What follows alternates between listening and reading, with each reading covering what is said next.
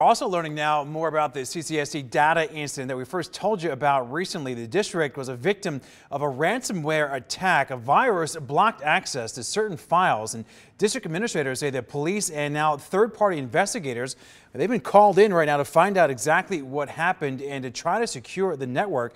But this investigation is still very much ongoing. CCSD has been unable to determine if sensitive information, including names and social security numbers, were accessed.